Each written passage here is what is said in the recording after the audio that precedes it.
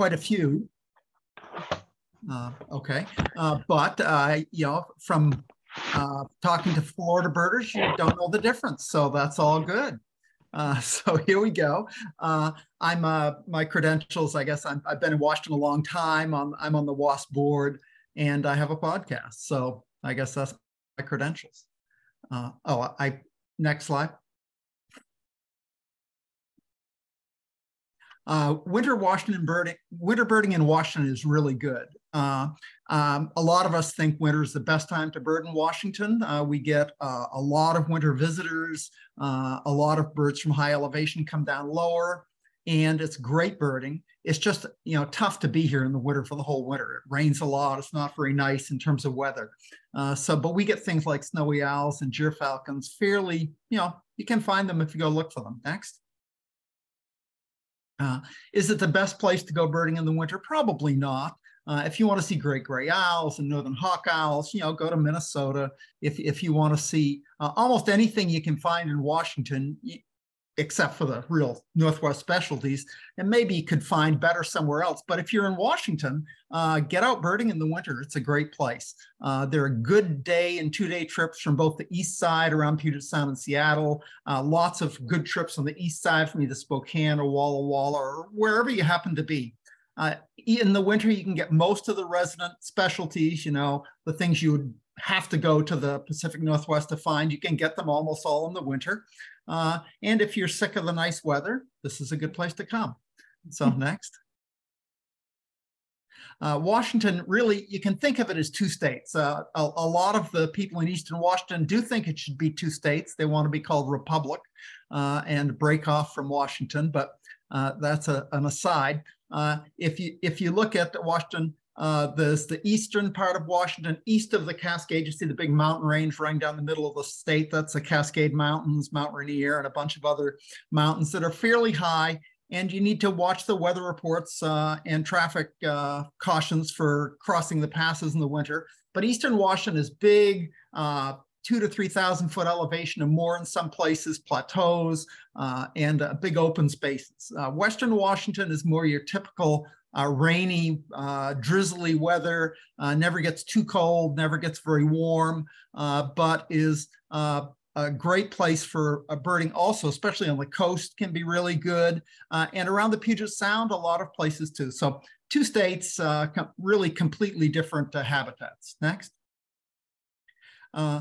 So in Western Washington, you'll get almost all the typical Pacific Northwest residents that you might be looking for if you're a Floridian coming to Washington.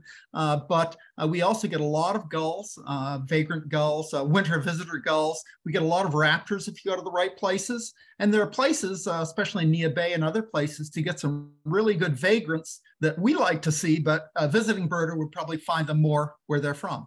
Eastern Washington, as I said, colder and drier. We have a lot of introduced and resident grouse and partridges and some other specialties. But again, watch the mountains to cross. Winter birding in the mountains, unless you're sort of a crazy mountaineer, not going to be for you. Next. Here's a list of some of the birds you might want to see in Washington if you're from another place. State. I thought there'd be. I won't spend time on these, just a list you can look at. And if you have questions about any of these later, just let me know. Next. So in Western Washington, some of the things that an out-of-state birder might like to look for, loons. We get all of the loons here. Sometimes we get Pacific red-throated and common loons regularly. Not in this breeding plumage in the winter, but we also get yellow-billed loons and a rare Arctic loon here. So it's a great place to look for loons. Gulls here are tough, and they're tough largely because of this gull. This is our glaucous wing by Western hybrid, also called Olympic gulls, or most of us call them big guys. Because they can look like almost anything and confuse you with almost any gull you want to try to identify. But they're the default large white-headed gull here in the winter. Next. Next slide, please. Western gulls are pretty easy to see on the coast. and are not easy to see anywhere else in the States. You really want to go to the open coast to see western gulls. They're very common there, though. Glaucous winged gulls, the bird on the right, is common here and more often seen in the summer. In the winter, we're just flooded by hybrids. So you can certainly find glaucous winged gulls, but finding a good one that really doesn't have any dark on the underwings and has the same color wingtips as the back and you're confident is a real pure glaucous winged gull can be a challenge in the winter. Next. California gulls breed in eastern Washington, are abundant here in the fall. We get huge, huge flocks of California gulls on the coast and even sometimes inland in September, sometimes August, September, October, but a few overwinter. So in the winter, you can find a California gull here. Sabin's gulls, more a fall bird, so probably not in the winter. Next. Bonaparte's gulls, up until December are pretty easy. After that, get a little harder, but you can find them in the winter here pretty regularly. Short-billed gulls are really only seen here in the winter and in big flocks. You can't go out for a day without seeing short-billed gulls if you're anywhere near water, salt water especially. Next. Herring gulls are found here regularly, although they're not common. And the Thier's race of the Iceland gull is same, probably equally easy to find or equally difficult to find, depending on how you think about it. But we get both of those in any good flock of gulls in the winter. Next. Glaucous gulls are regular here. There's almost always one around somewhere in the winter. You probably have to go looking for it. Ringbills, they're here and there in the right places. Next. Black-legged kittiwakes, mostly on the coast, but if you go looking for one, you can find one here in the winter. Heermann's gulls, they're hard to find here in the winter. They're extremely abundant from late summer through late fall, but probably by November or so, they're mostly wandering back south down to the Gulf of Mexico where they breed. Next. So gulls, I think, East Coast birders really enjoy the diversity we have of gulls. My experience birding on the East Coast is, there's a few gulls, but not the big variety that we have here. Alcids, we have alcids here. I don't have good winter pictures of my alcids in general. This is a good pigeon guillemot on the left, looking pretty much in a winter plumage.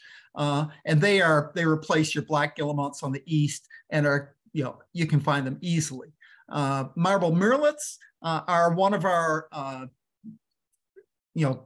people come here to find pigeon guillemots, go to Alaska to find them, marble murrelets, go to Alaska to find them more easily. This is a breeding plumage. And for some reason, they're easier to get a picture of them breeding plumage. They kind of come in closer and they're feeding. In the winter, they tend to be farther out and, harder to see. They're in a black and white plumage, of course, in the winter. Marble murrelets are a cool story. Some of you probably know that obviously they're an alcid, and most alcids breed on rocky islands, so usually off the coast or some inaccessible areas on the coast. And their young just kind of flop off the ledge and go into the water.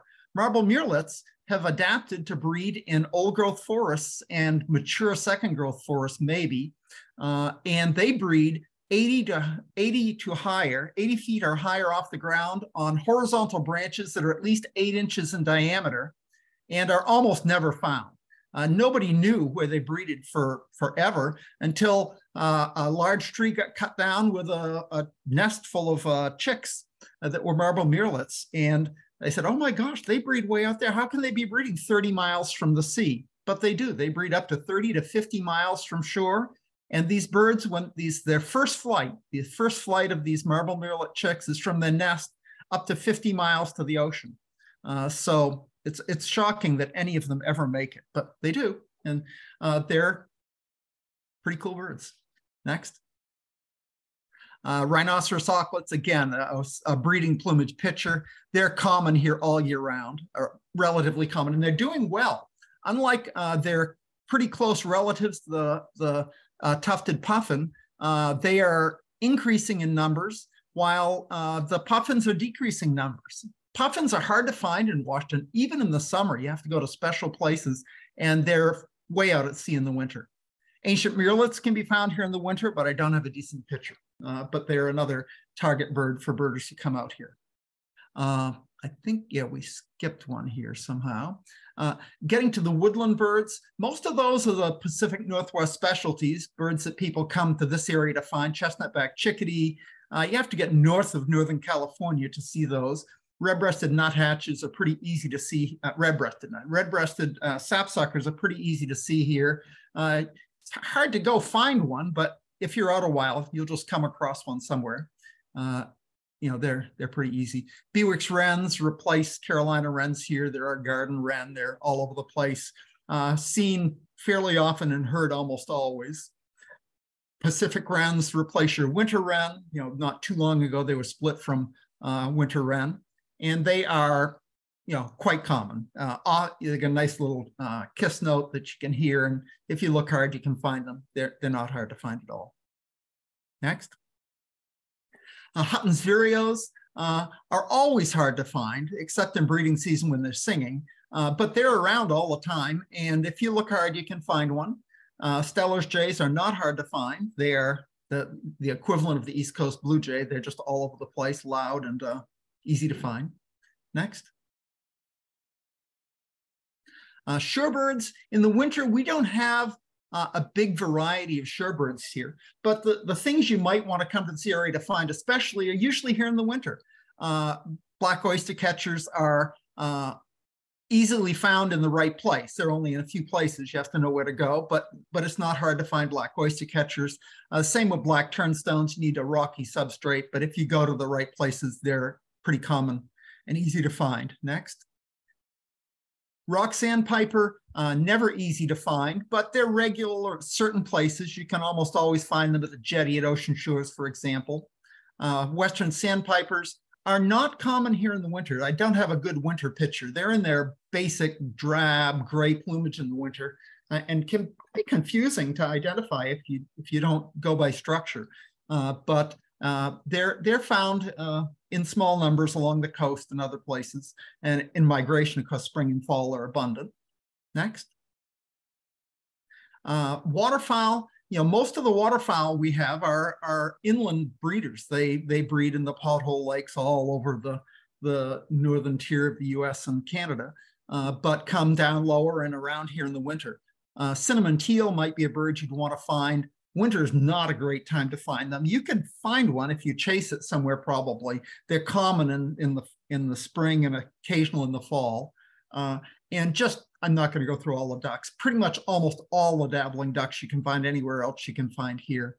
Diving ducks too, of course, like Barrow's goldeneye. Next. Swans are fun. They're big, white, beautiful. Everybody loves to see swans. And we have both trumpeter and tundra swans here easily found. Tundra swans tend to be more in southwest Washington. Trumpeters are the default swan almost everywhere else. Trumpeter is one of the great conservation stories in the last 50 years or so. They've made a huge comeback after getting rid of lead shot and not hunting so much. So trumpeter swans are everywhere. Next. And we've had a treat the last couple of years with whooper swans. I took this picture just maybe a week or two ago, less than an hour from where I live in Tacoma. So there's a whooper swan around if you want to come get it right now. Next. Raptors are always fun. And we have a nice variety of raptors here in the winter. At least nice variety for the northern part of the US. You can get all of the falcons here. The Skagit and Samish Flats, which are only about an hour to an hour and a half north of Seattle, depending on traffic. You can get all of the regularly occurring falcons there on a really good day. Gyr falcon is always tough. Prairie falcon is not easy on the west side, but most winters, all 5 of them are around, and so you have a chance. One year we had a Eurasian kestrel, so people had 6 falcon days. They were pretty excited about that. But the reason people who aren't necessarily birders go to the Skagit and Samish Flats is to see the eagles. The salmon run at the Skagit River brings in hundreds and hundreds of bald eagles. So you can see trees with 50 or 60 bald eagles in them pretty easily. It's always kind of exciting. Next. And the trumpeter swans are all over the place, the Skagit and Samish Flats, just hundreds and hundreds and hundreds of them. And the big flock of snow geese comes from Wrangel Island, island up off of the coast of Russia. It's a big flock, sometimes 30, 50,000 birds. Pretty exciting to see spread out over a field. We scan through looking for a blue goose and occasionally find that. But they're always fun when you see the snow goose up and flying. They're just pretty spectacular. Next. And then there's Eastern Washington, really a whole different place. It has big open areas to attract raptors, and we get visitors both from the north, like Bohemian waxwing, and from the high elevations. Gray-crowned rosy finches comes down to lower elevations of the winter to feed. So we get lots of visiting birds, raptors and other birds that come to the big open areas in Eastern Washington. A rough-legged hawk, excuse me, is really common. On a typical winter, you'll see more rough-legged hawks than you see red-tailed hawks in the winter on a given day. So it can vary depending on where you're at, but you can see lots and lots of rough-legged hawks easily. Next.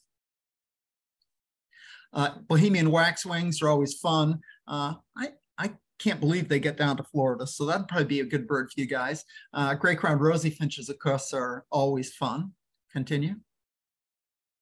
White-winged crossbills are always a exciting bird for us to see. We don't see many white-winged crossbills. Red crossbills, most years are pretty abundant. This is not a good year for crossbills. We haven't had many crossbills of either species around in the last few months, but most winters you can get red crossbill easily, and with work, get a white-winged crossbill. Gyrfalcon, again, you can find one in Eastern Washington on any foam pole, just not most foam poles. They could be anywhere. They just kind of show up. They cover big areas. Continue. We have a lot of what we call fancy chickens. Some of them are introduced, like this chucker. We have gray partridge and ringneck pheasant as our other introduced, and a wild turkey, I guess, introduced to Washington as our other fancy chickens. But we have sharp-tailed grouse. They're not easy to find and harder now that we've been really hammered by wildfires the last few years, but they are available in Eastern Washington in the right place if you're lucky. Continue. This is the best picture I have of a gray partridge is in the talons of this golden eagle. This was a year or two ago on an Eastern Washington trip. Golden eagles are really fairly easy to find in Eastern Washington, usually soaring, but sometimes perched, and always exciting to see a golden eagle. Continue. Bald eagles, again, they're found in Eastern Washington also, although not nearly in the numbers that they are in Western Washington around the salmon runs, but you always have to look eagles over carefully to see which one they are when you're in Eastern Washington. In Western Washington, you almost don't have to think about it because they're essentially all, never say all, but essentially all bald eagles. So when our friends tell us, I saw a golden eagle yesterday, you just don't argue with them, say, okay. Rough-legged hawks, again, always fun. Just one of my favorite raptors. Continue. We get the usual accipiters, Coopers and sharp-shinned hawks. Here's the Cooper's hawk. Continue. And then we get the birds that come down from higher elevation. Townsend solitaire is a good example. In the summer, it's pretty easy to find a Townsend solitaire. If you hike at high elevation or you go to places where they breed, they'll sing, and they're relatively easy to find. In the winter, though, you can just see one anywhere. I mean, you never know. They could be in your backyard. They can be also migration, but in the winter, they just can be literally anywhere. A lot of the ducks that are harder to, not necessarily elevational migrants, but we get canvasbacks both east and west in the winter. Continue. In the big flocks of birds, we see gigantic flocks of birds in the winter. Most of the flocks are horned larks. We see flocks of, 10,000 horned larks, not uncommonly in Eastern Washington.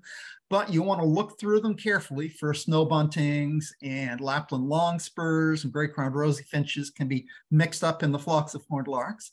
We get shrikes, northern shrikes in the winter, loggerhead shrikes in the summer, in the fall and winter, you want to look carefully because there's a month or so overlap that we can get either one. Continue. Sometimes when you see a big flock of birds that you think are going to be horned larks, they'll turn out to be snow buntings, like on the left, or again, rosy finches, like on the right. Continue. Owls are pretty easy to find in the winter in Washington, maybe easier than they are in the breeding season. Long-eared owls, if you know where there's a roost, you can usually go find one. Snowy owls, they're not common, but they're scattered around mostly eastern Washington, but sometimes on the Skagit Flats, or this bird spent a winter in Seattle on rooftops feeding on eastern gray squirrels, helped with our squirrel control for winter. Next. Small owls, we get saw-whet and northern pygmy owl. Northern pygmy owl on the left, you see just anywhere in eastern Washington. You just drive and drive and drive, and then you see a pygmy owl.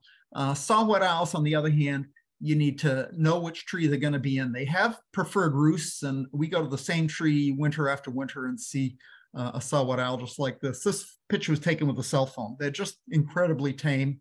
You walk right up under them in the daytime and take a picture. So continue. Nia Bay, I'm just going to put in a pitch for Nia Bay. It's really more of an attraction for state birders because we get vagrants. Nia Bay, if you look at the position, it way up at the northwest tip of the Olympic Peninsula. On the left of the picture, you see a mountain range in the middle of the Olympic Peninsula. That's the Olympic Mountains. And way up at the tip is Nia Bay. And it is a fabulous vagrant trap. It catches migrants, probably migrants coming south. It gets vagrants coming up from the south. Birds tend to congregate there like they do on a lot of peninsulas, but here they seem to stick around, and we get fabulous migrants here. Next slide.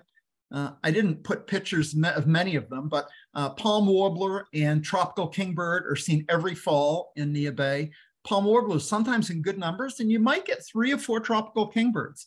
The kind of weird thing about kingbirds in the state is up until August, all of the kingbirds are western kingbirds. They're just pretty common. In eastern Washington, they're really common. In western Washington, they're a not uncommon vagrant or migrant. But come late September, October, they're all gone. You just never, ever see a western kingbird that late here. But we commonly, or occasionally, see tropical kingbirds. And Nia Bay seems to be a place they go to. They get screwed up. They go north instead of wherever they're supposed to be going. And they hit the end of the Olympic Peninsula and they just hang out in Nia Bay. So we get them there. Continue. This is just a couple pages of list of birds that have been seen at Nia Bay. Just some crazy birds. We have crested caracara, Eurasian hobby. One of the birding spectacles that I saw was not the Eurasian hobby, but the 110 or 120 spotting scopes lined up on a dirt road in Nia Bay one day, looking at the Eurasian hobby. People came from all over the country to see that bird. It was pretty cool. Red-legged kittiwakes are easier to find there than anywhere else in the state. And just zone-tailed hawk showed up there a few years ago. Continue. And again, a Eurasian skylark has been there the last couple of winters on Hobuck Beach. Just a brambling's been down near there this winter. Just literally anything weird can show up at Nia Bay. Continue. And for birders who don't know, Nia Bay is part of the Makah Indian Reservation, and it was closed for a couple of years due to COVID, but it's back open again. If you go to Nia Bay, you just need to buy a year pass. You can get a pass at the, I don't know, it's not a 7-Eleven, but a little convenience store in town. There's only one. You go there and buy a pass from the tribe for $10 and you can bird there for a year. So continue. So if you want to come to East birding in Washington any time of year, there's a terrific guide. It's free on the WOS, or Washington Ornithological Society website, called A Guide to Washington Birds. You can also get it in print, and it outlines every area. Almost all the good trips in the state are listed there, because eBird can help. And if you want a guide, we've got at least 2 professional guides. Con Tran is our owl whisperer. If you want to see a great gray owl in the state, just hire Con. He'll show you one. Nobody else can find them. And then Stefan Schleck is also, both of those guys are from Portland, interestingly, but they run trips through the Okanagan and through Eastern Washington pretty regularly. So that's sort of it. So if you have questions, I'm open. That was wonderful. It's really cool to learn about the different birds out there. Yeah, you can probably lose the screen share. Okay.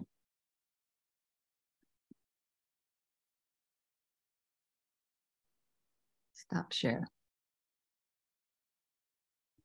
Okay, did anyone have questions or have any things they were wondering about? When can we go? I think there are lots of hotels around. It's not hard. You know, the time people come to Washington birding are typically the fall, spring and fall, like everywhere else. But fall is really good here. We have abundant migrants. Shorebirding can be great, but it isn't like eastern birding where you come to see 20 species of warbler. Not happening here. We just don't get the warblers and the big diversity of passerines you guys get. So Ethan has a question. Yeah. You had 7 days to bird in Washington. Where would you recommend going? Well, what time of year are we talking about? Summer. In the summer? I would not come to Washington in July. Okay, just don't do it. There's nothing happening in the middle of the summer. But spring or fall, if I was going to do a trip in the spring, I would definitely spend a day or two at the coast. And by the coast, I mean the Grays Harbor Central Coast, Westport, Aberdeen, Ocean Shores, the coast. And if you wanted to do that, anywhere from the 4th week in April to the 2nd week in May would be great for shorebirds. And so you would definitely want to go to the coast. If you could link it up with a pelagic trip, that would be great. Westport Pelagic runs terrific pelagic trips. They are extraordinary. So I would definitely go on a pelagic trip anytime you can get out of Westport. Then you would probably want to go to the mountains. And there are several hikes out of Sunrise at Mount Rainier that are terrific. So you'd probably want to spend a day or two there. And then you'd want to spend a couple of days in Eastern Washington. And depending on what your targets are, you know, a Washington bird would go up to the northeast corner, but an East Coast bird wouldn't, because we go up to the northeast corner to see the birds you see all the time on the East Coast. So that probably wouldn't be that exciting for you. A little snippet of the boreal forest comes down into the very northeast corner of Washington. So we get birds that you'd better to go to New York or Maine or somewhere to see those birds for you guys. But you'd probably want to spend a couple of days in Eastern Washington. All right. That'd be sort of how you'd spend the trip. And it's not that crazy a drive. From Seattle to the coast is 2.5 hours drive. And from Seattle to Eastern Washington is only a couple of hours to go to the mountains. So it's all doable. Thank you. Laura was asking, okay, so on the East Coast, New York, the Christmas bird count, they were saying that the usual number of birds is much lower, possibly climate change, and possibly that it's taking longer for them to come down. Did you have that same experience in Washington State?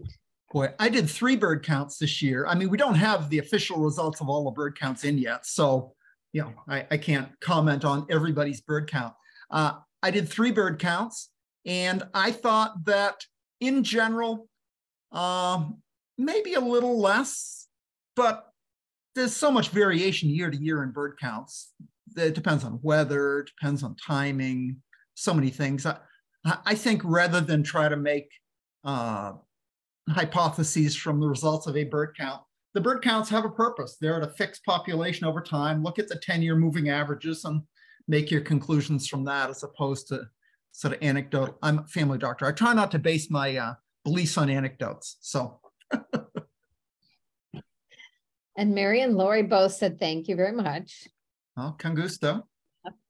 And I wanted to point out when I was out there and not even doing much birding, but just running around with my son, we did see long-billed curlews on the beach also with the black oyster catchers in May. Yeah, that's the time. The curlews you saw in May are possibly first-year birds that aren't going to breed. Big birds like that often don't breed in their first cycle, and some of them spend the summer at the coast. Curlews breed in eastern Washington in the prairies, so they weren't breeding at the coast. But often we'll have some over-summering birds, and they could have been still in migration, but usually they're breeding by May. So it's probably first cycle birds that were over-summering. Yeah. And black turnstones, black oystercatchers in the right place. Yeah, you're lucky to see those. They're not all over the place. Oh, and Kathy wants to know, when is the best time to go on a pelagic trip in Washington State? Boy, it depends. If you just want to see the biggest variety of species, okay, probably August. Late August is a great time to go. If you want to see the rare stuff, March, April is a great time to go, or later in the fall is a great time to go. But, the problem with planning pelagic trips is they don't always go. Even August 20th, let's say, pelagic trip could be canceled for weather. To get on a pelagic trip out of Westport, you have to get across the bar, which is the area right at the mouth of the harbor, Westport. To get into Westport, I don't know, it's called Grays Harbor. You have to get across the bar, and there are times when the boat can't make it. The swells are too high, and it just can't get out. And the skipper will just say, sorry guys, we can't go. And usually he knows the day before, but I've been on the boat at 6 o'clock and we sat there and he said, sorry, can't do it today. And I've also unfortunately been on it when we've plowed into the swells for an hour and not made any headway, and he's turned around and said, we can't make it. So the problem with planning pelagic trips here is that unlike, the pelagic trips out of North Carolina, where they run, 10 days in a row, or you can go and schedule 5 trips in 6 days or something.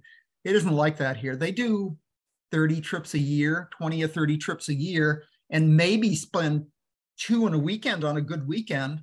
And they'll usually, if they cancel on Saturday, they'll usually do it on Sunday, or if it's canceled on Sunday, they'll usually do it on Monday. But you have a chance of coming out here for a pelagic trip and not getting offshore. Wow. Interesting. Yeah. And it can seem like, that's a beautiful day. How can it be a problem? It has to do with the height of the swells. Maybe a storm 3 days ago caused big swells and even looks like a beautiful day. It's not a good day. So, I would be reluctant to schedule a trip centered around just a pelagic trip here, because it could be a big waste of money. Interesting. Where specifically would you look for shorebirds along the coast? Oh, Grays Harbor is the place.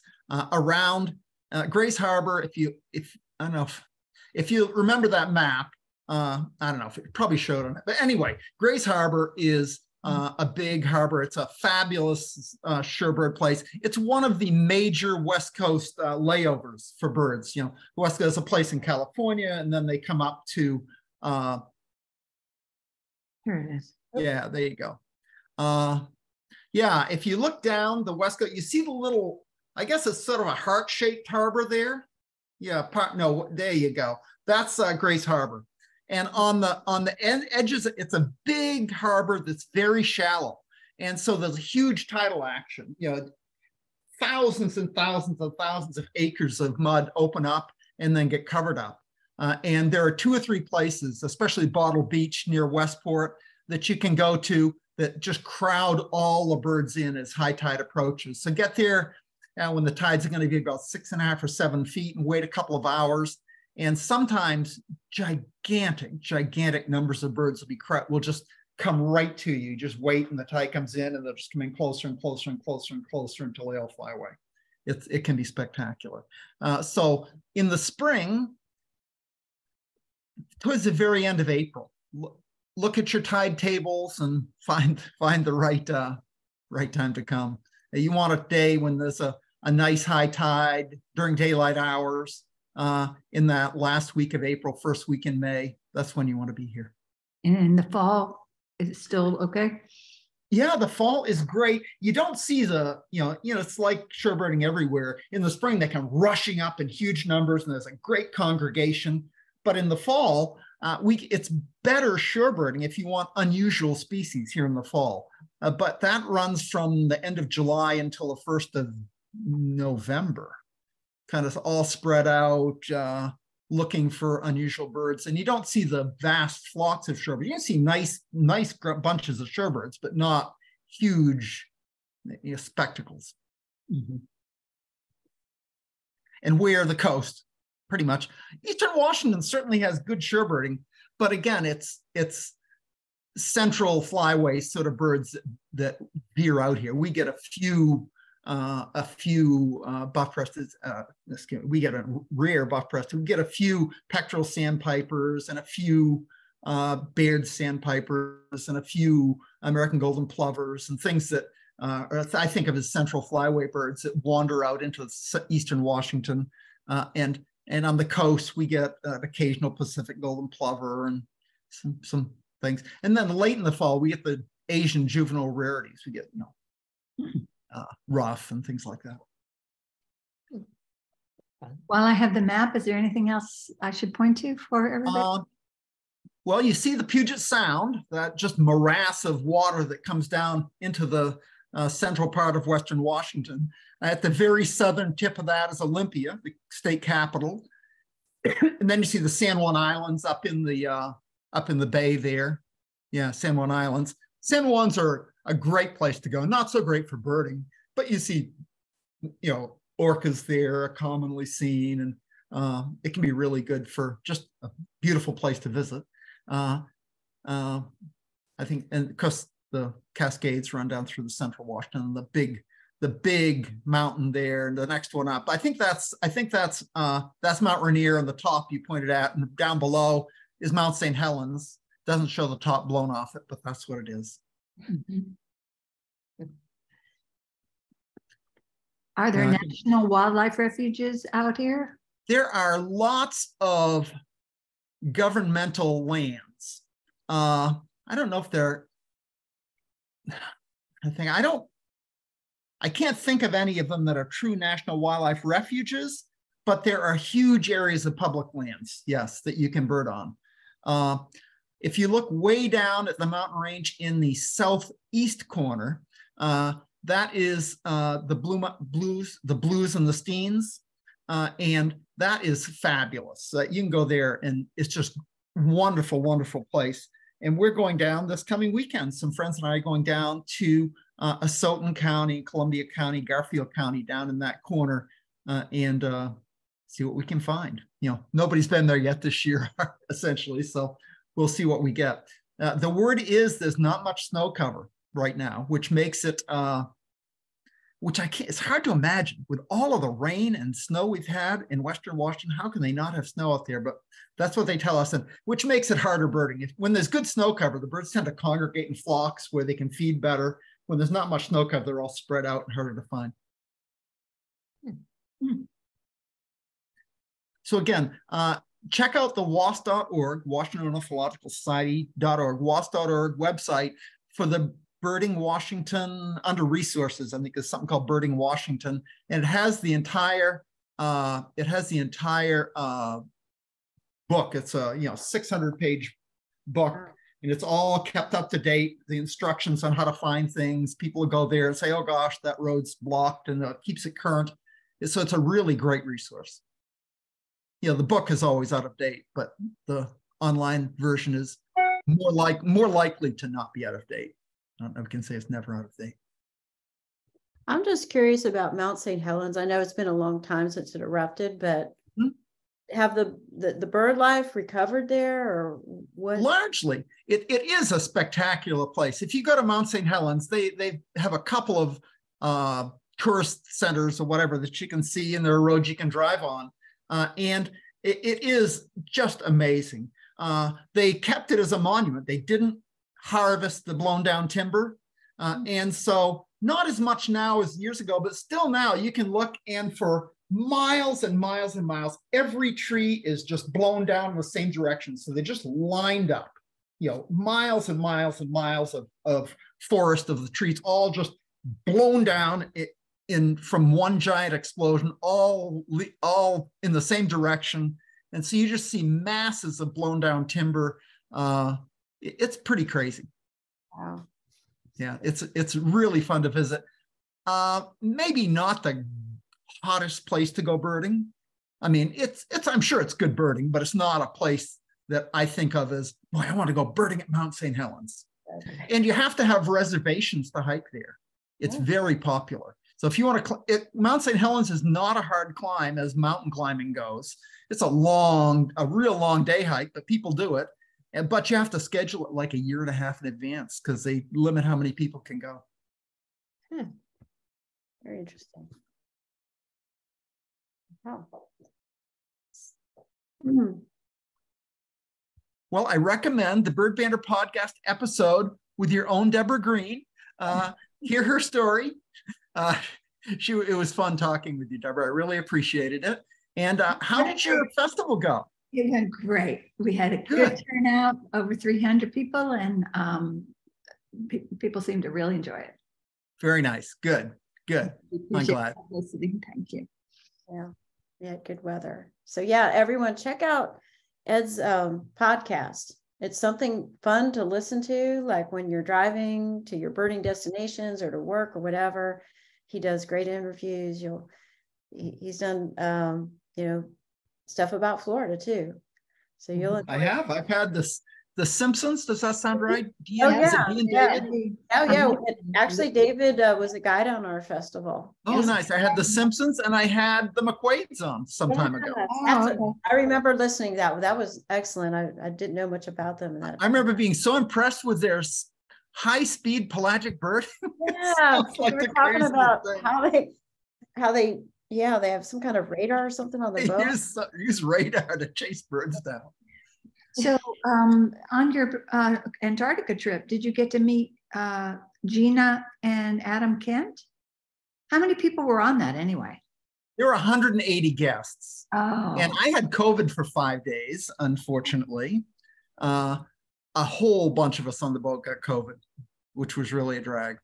Fortunately, nobody got desperately ill. It was just an inconvenience. I missed all of South Georgia, didn't even get to go ashore. So I missed all the giant king penguin colonies and the South Georgia pipit and that sort of thing. I was in quarantine in my room for 5 days during that. So that was kind of a drag, but overall terrific trip. And I'm sure I met them. I met almost everyone on the boat, but I don't remember. Mm-hmm. Part of the people were just tourists and part were birders? No, it was all birders. There were several boats. I'm not sure I was on the same boat as they were, but I might well have been.